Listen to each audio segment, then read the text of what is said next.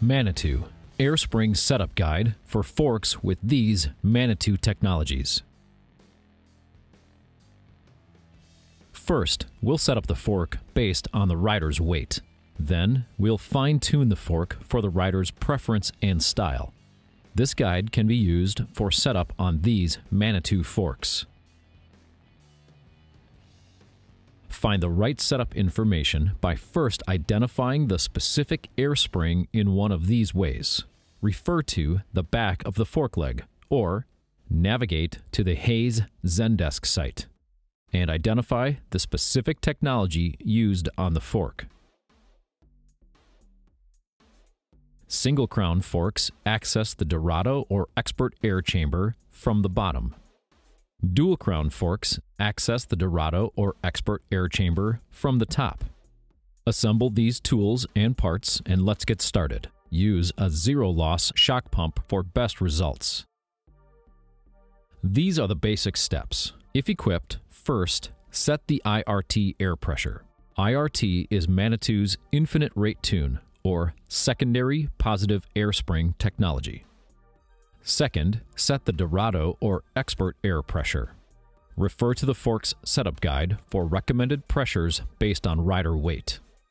On single crown forks, pressures can also be found on the back of the lower leg.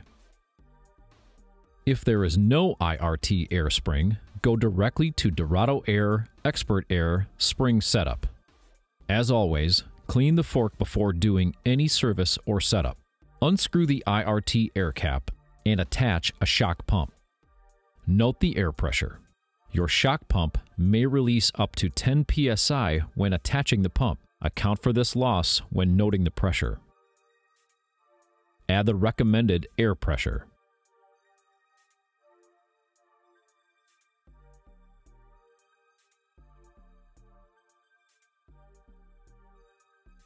Remove the shock pump. Replace the air cap and note the pressure in your tuning book. The IRT must always be filled first, and it must always be greater than the Dorado or Expert Air pressure. First, unscrew the Dorado or Expert Air cap. Firmly tighten a shock pump onto the air spring end fitting. Note the air pressure. The shock pump will automatically open the balancing valve, charging the positive and negative air chambers simultaneously. Adjust the air pressure to the desired setting and remove the shock pump. Unthread the shock pump valve head rapidly to minimize pressure loss during removal. Replace the air cap. Note the pressure in the tuning book. Ride the bike. Write down pressures and settings. Take notes about ride characteristics as adjustments are made. This helps to create baseline settings a rider can return to if an adjustment doesn't provide the desired results, or if that setting is beneficial for certain trails or conditions. To ensure proper function of the IRT system, there must be more pressure in the IRT than in the Dorado or Expert Air chamber. Refer to the setup guide for the maximum pressures of the specific fork you are using. For precise IRT tuning, a change of 1 to 2 psi can make a difference in ride quality, where 10 psi can drastically change the ending support of the fork. Lower IRT pressures provide a more linear spring rate. If the sag and initial spring rate are correct, but the rider is unable to use the full travel, reduce the IRT pressure as a first step. Lower IRT pressure is suitable for lighter or less aggressive riders, flatter or less technical terrain, or wet, slippery routes. Increased IRT pressure gives a more progressive spring rate. The spring rate ramps up more in the end of its stroke, giving the rider more support off bigger hits and during aggressive riding. If the sag and initial spring rate are correct, but full travel is too easily reached, increase the IRT pressure as a first step. Higher IRT pressure is suitable for heavier or more aggressive riders, steep trails, jump trails, and bike parks. Recommended starting pressures for the rider's weight can be found in the fork's setup guide. Precise adjustment of 1 to 2 psi can make a difference in the ride quality. Changes of 5 psi will make a drastic difference. Decreasing the Dorado or Expert air pressure will increase sag.